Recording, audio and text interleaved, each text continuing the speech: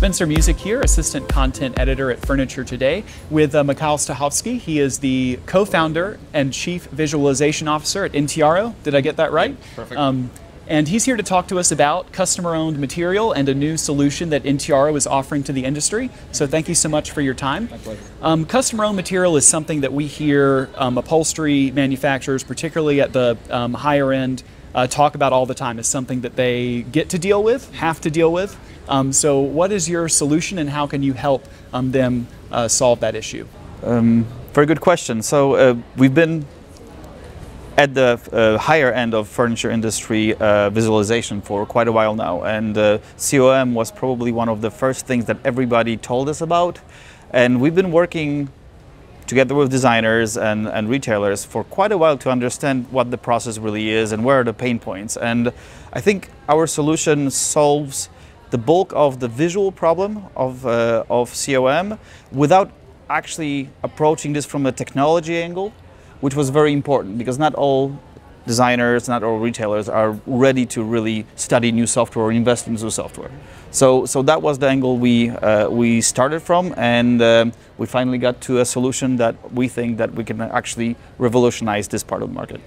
What pain points are you working to address with this tool, specifically that communication between the manufacturer and the designer? How are you trying to grease those wheels and make that process easier? So there's two major pain points. One is time.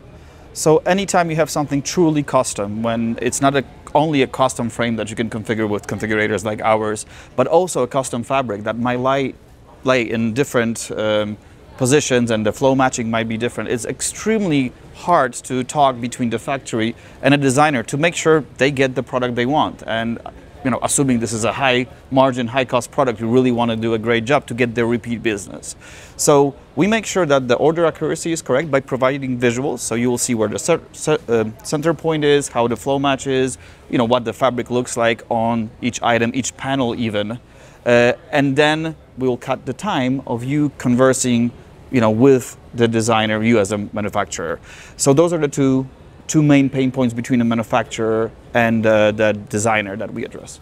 Let's talk about ease of use, because that's one thing that I hear about when I'm talking with these manufacturers, that these tools are great, but they've got to be easy to use. So what steps did your team take to ensure that ease of use for the customer? So that was actually probably the most difficult part. The technology, we already had it with our configurators, things like that, but the problem is how to make it useful so your average designer from the group that's not very tech savvy can actually use it really quickly. So we decided that we will start from the frame itself. We work with companies like Krabbit, for example, which has multiple tens of thousands of fabrics. Still 30% of their business is COM.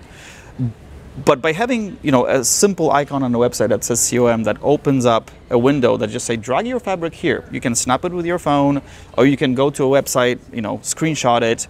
Then allows for an extremely simple process of adjusting this, cropping, showing what the repeat is, and then the rest is done by the algorithm. So in that essence, if you can just basically use a mouse and what designers are great with, have a good eye about where to position your cropping tools, you're done. The rest is basically auto-completed by us, working with the manufacturer on setting up some of their strategies. So I think the most important part was to make sure we actually remove the 3D from the whole process. We are really working in a 2D aspect, which is so easy for everybody to understand, and then we are the 3D people to drape it and match that. So that was the main challenge, is how to make this basically two-step process on every single item. If you had to pick one thing that differentiates your tool from others maybe like it in the market, what would that be?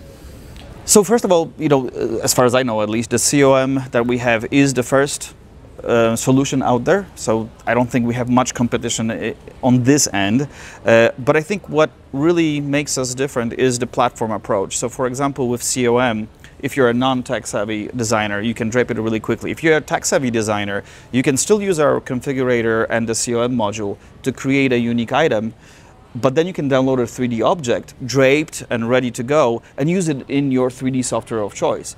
That saves you a lot of time and sometimes modeling cost, which is not insignificant. So, so that's a definitely big difference. And also, you can use this with WebAR or any other, Vision Pro, for example, solution that we just announced with Kravit. But any part of our platform is compatible with COM. And I think that's the most important part, and what makes us a little bit different is that we want to serve as many endpoints as possible. It's not about a single-use solution.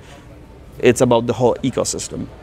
Well, Michal, thank you so much for your time, and be sure to stay tuned for further coverage of High Point Market here with Furniture Today and the rest of our sister publications.